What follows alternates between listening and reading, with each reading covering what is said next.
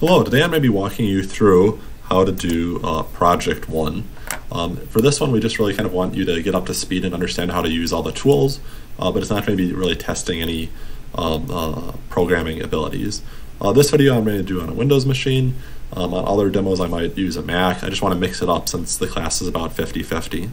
So I'm going to come to Projects and Specifications, and I'm going to scroll down to Project 1.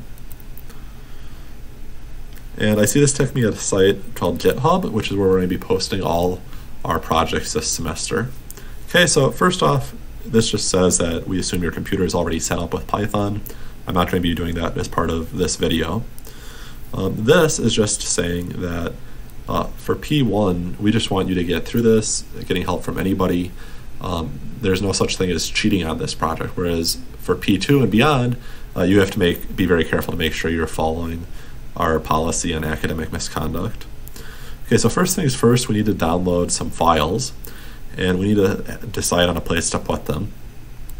In this document, we're recommending you go under Documents on your computer, and that you create a new folder called CS301 that you'll use for all this work, your work this semester. Here, you can create different subfolders. For example, you can create a P1 for project 1, maybe for project 2, you'll later have another folder called P2. Why not have one for our labs too? We'll have our labs in the same place. Maybe I'll have a lab 1, so on and so forth. And ultimately, all our stuff is going to go in this P1 folder. Okay, so we want to first download some things here. So I scroll down a bit more. It says, hey, you need to install this, download this test.py. And there's some directions on how to do that. Basically, you scroll up to the top of this GitHub page, and you click on test.py, left click, the one that we want to download, test.py, and then you right click this button that says raw. So I right click on that and say save link as. So I'm going to do save link as, and I see I'm going to go to Documents and CS301, and I want to save that inside P1. So I'm going to hit save. So that's fine. Now I'm going to hit back here to go back to my directions. Okay, so I did the download. Now I'm on step 2. We need to figure out where this P1 folder exists. We need to find the path for it. So if I come back here, you see I'm in P1 right now. If I click up in this blank space, I see that says C, Users, Test 2, Document, CS301, P1. That whole thing is what we call the path of P1. I may be needing that. So I could copy that there. Another way we could get to that is if I go up one level and I see this P1 folder. If I right click on it, there's a lot of things I can do here. If I hold down the Shift key while I right click on it, I get some more options, including one that says copy as path. If I do that, that's copying this location here to my keyboard, or to my clipboard. So I have that. And then what do these directions tell us to do? We're going to keep that handy, right? We've copied that. Now we want to open up something called PowerShell. It's saying first type the Windows logo key. The Windows logo key will basically perform a click down here. If I do a click here, and then it's asking us to type PowerShell. Don't use one of these like ISE or x86. Just open good old PowerShell right here. So this terminal window. And then what I'm supposed to type, in the directions it says CD, which stands for change directory. A directory is a fancy name for a folder. And then I want to paste this right here. Okay? When I'm in PowerShell, I can paste by just right-clicking. So I'm going to right-click, and notice I have these nice quotes around it. If you don't get those, make sure you type them. So I'm going to do that. You can see I'm in this new location, right? If I type ls here, this stands for list files, and I hit enter, I see, okay, this is the folder or directory that I'm in. I'm in the P1 folder, and then it lists all those files I have. And in particular, I have that test.py, which is the one that I downloaded, right? That's the same as if I come over here, I can see test.py here, or I can also see the same test.py in this window, right? So that's very good, right? That means I've done everything correctly so far. Okay, so if we come up here, we're doing well. And then we have these directions. We have to type Jupyter Notebook and hit enter. All right, so I'm going to type Jupyter Notebook and hit enter, like so.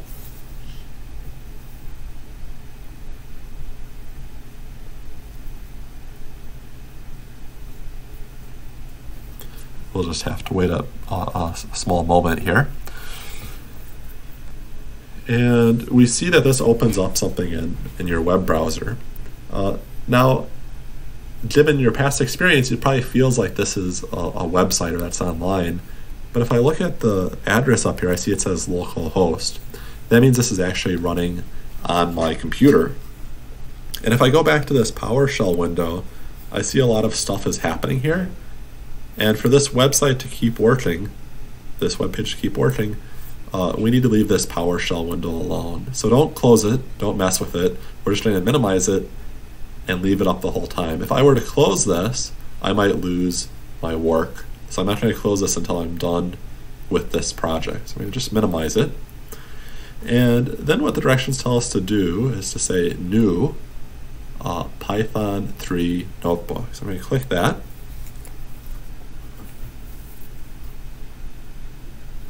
Okay, and I see I have this new notebook thing, and the name of it is untitled.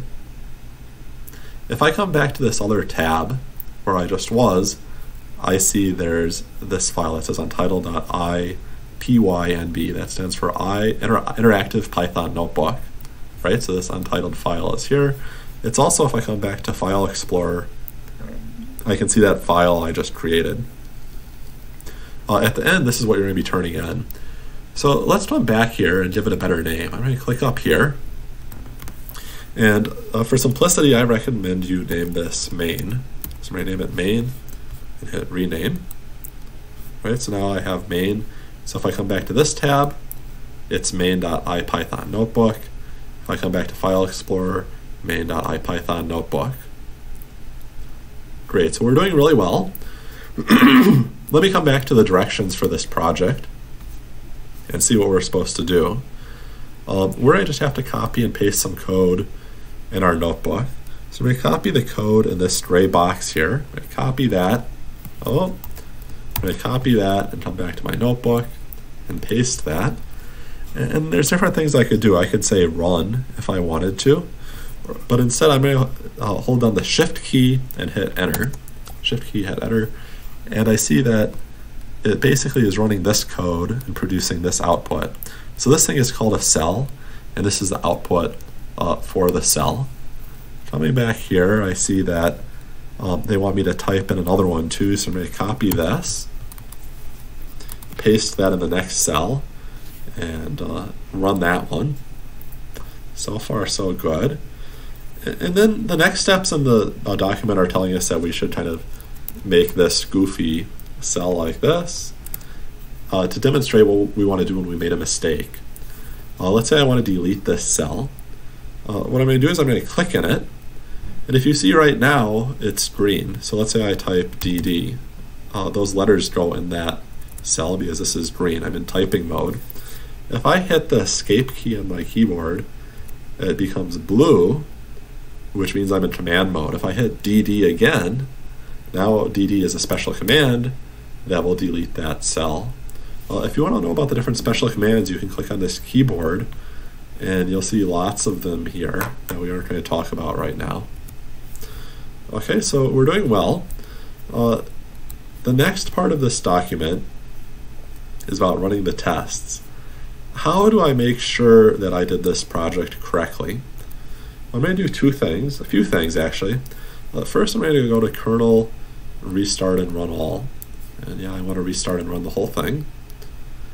And when I do that, it just reran all this code and everything still looks good.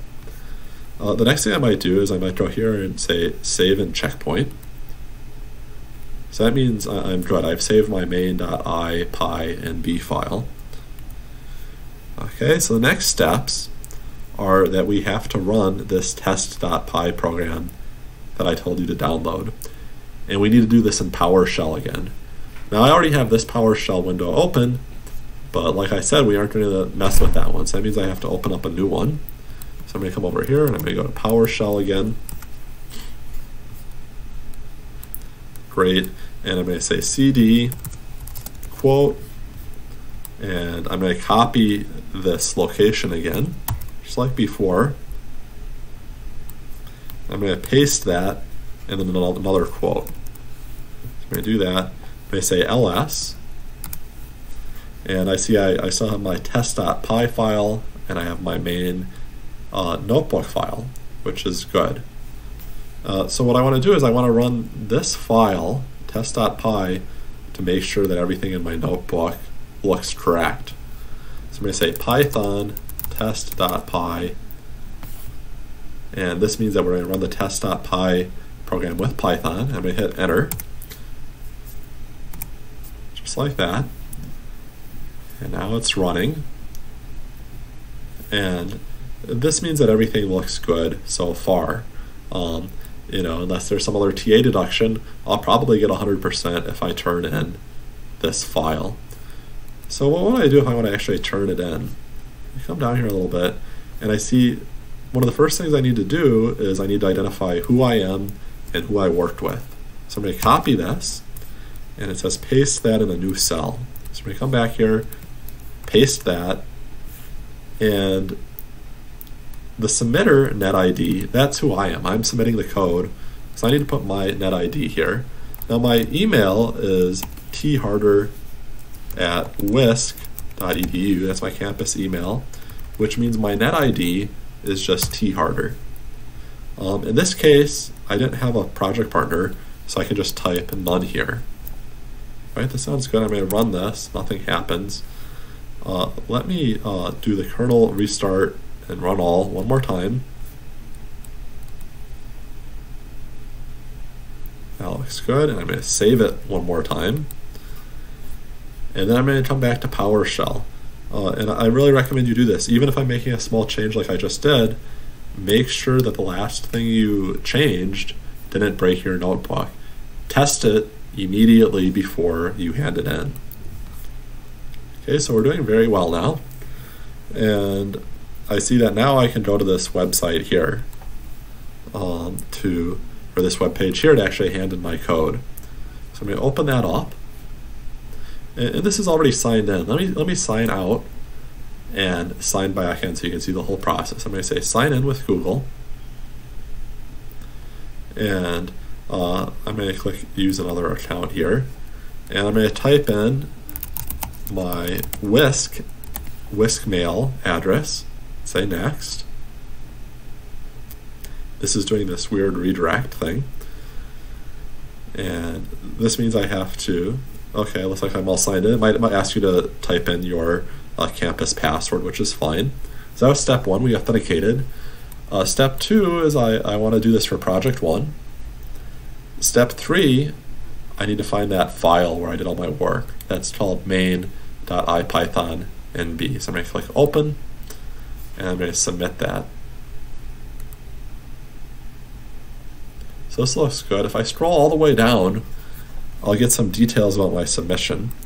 All of these say info, which means there's no problem. If one of these said error or warning or something like that, then I would be concerned. I'd ask for help. Hey, what did I do wrong with this submission? And if there is some sort of error, we're just trying to totally reject the submission until you fix it. If for some reason you think we made a mistake and there's not a real problem, we are falsely detecting an error, you can always click this box. But if you click this box unnecessarily, that could lose you participation points, right? If you didn't really follow the directions carefully and ignore the errors warning you about it. So try to turn in without that, but check it if necessary. So the last thing you might want to do is you could view your current submission just to make sure everything looks correct. And if you come here, you see that, oh, here's the cells where you wrote all your code, and this all looks good. And this all looks good. So this means everything is looking correct, and you should feel good about your submission. All right, so go ahead and get a good start on it.